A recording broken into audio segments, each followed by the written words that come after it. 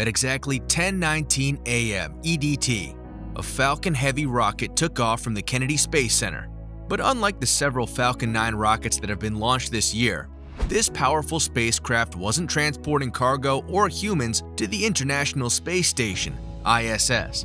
Instead, it's acting as a secondary launch pad for NASA's groundbreaking mission to explore an M-type asteroid named 16 Psyche in the constellation of Scorpius. But what exactly is special about this asteroid, and how much is NASA spending to explore it? Let's find out together. The Psyche mission is a groundbreaking effort from NASA to study one of the most mysterious asteroids in the cosmos. And for all we know, this exciting planetesimal could be the missing link in our planet formation theory. Had everything gone as planned, the Psyche mission could have taken off in the launch window in 2022. However, some developmental setbacks meant NASA didn't have enough time to complete the necessary testing before the launch period. Investigations by the Independent Review Board, IRB, showed that the delay was caused by several issues, including software issues, communication failure between staff members and management, staffing issues, late software delivery, and staffing issues, all of which were aggravated by the coronavirus pandemic.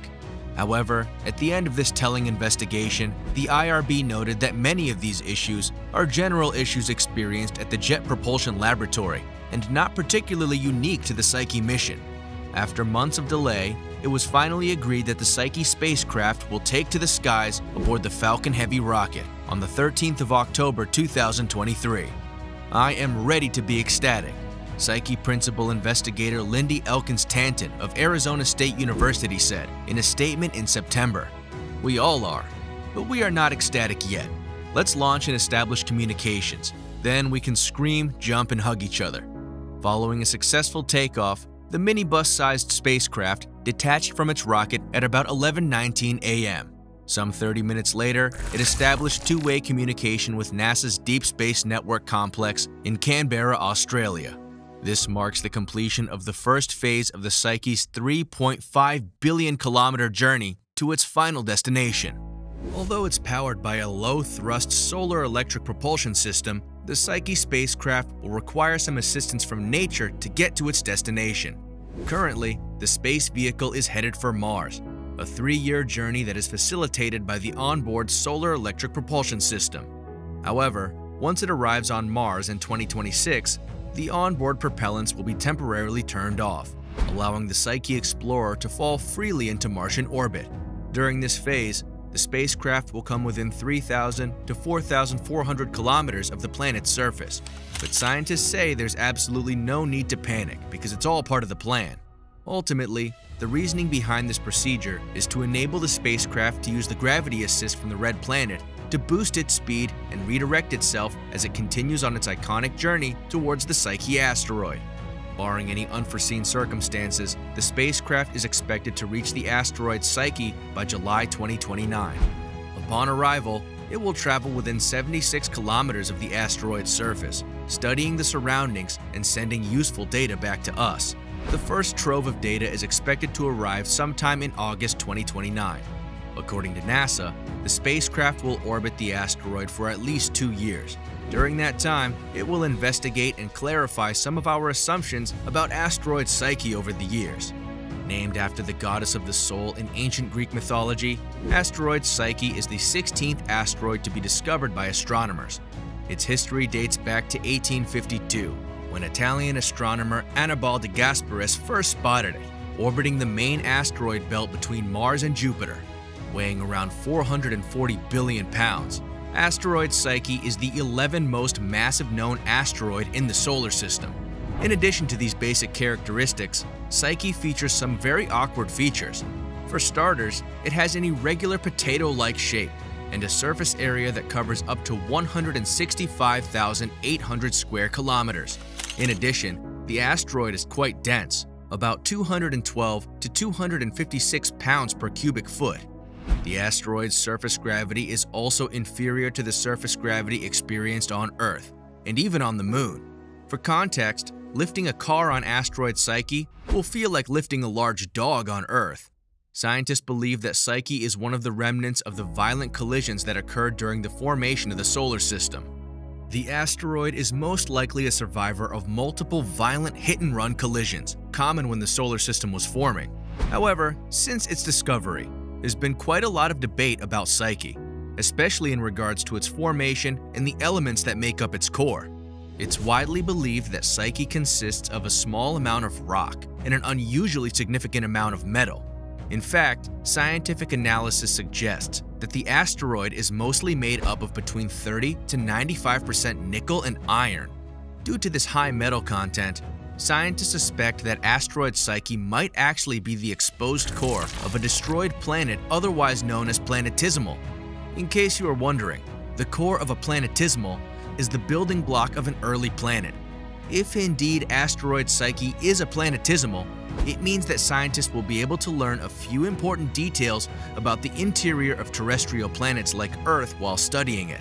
And since we can't possibly bore the metal core of our Earth and other rocky planets, this might be the only way we have to study these details.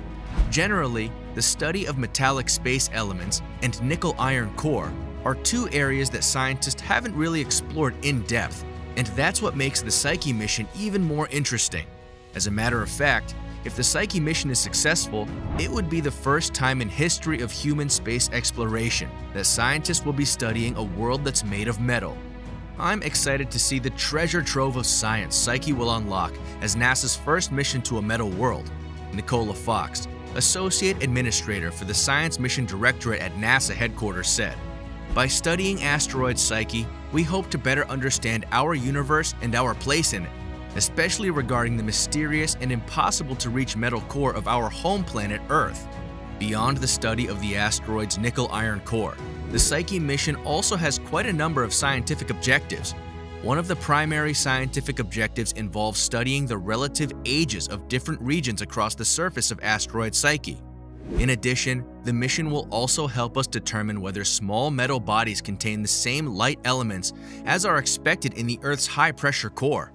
According to sources within NASA, the Psyche probe will also be used to test the agency's latest high-speed optical laser communications technology, popularly known as the Deep Space Communications.